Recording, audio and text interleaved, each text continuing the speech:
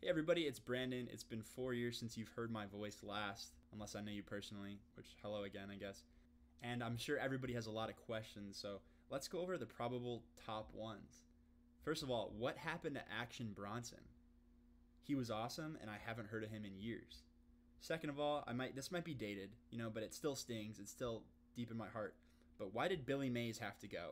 Like, they could have just taken like the ShamWow guy or something.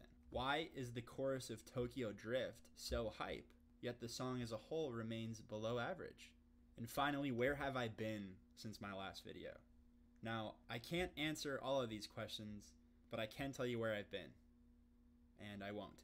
But I can tell you I'm back, I think. I don't want to say I'm back because honestly, I'll probably be back for like fucking 2 weeks and never see you guys again. But who knows, I recently came into like the most free time I've ever had, and I had a creative spark.